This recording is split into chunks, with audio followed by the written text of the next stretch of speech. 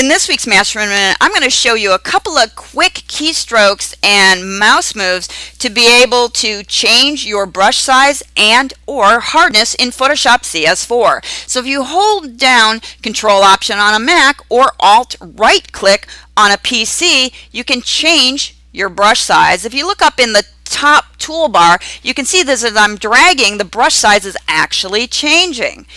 Okay, so now I've got my new brush size. If I go ahead and add in the Command key on a Mac or the Shift key on Windows, that combination will then enable me to actually change the hardness. So if I hold down those keys and drag inwards, I am adding softness. So let's go ahead and do that and click.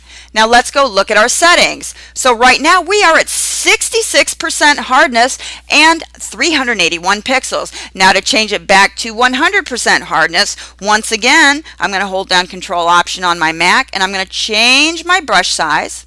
Now let's go ahead and add in the Command key, and if I drag all the way out, now click, you can see I have 100% hardness on my brush, and you've just mastered it in a minute.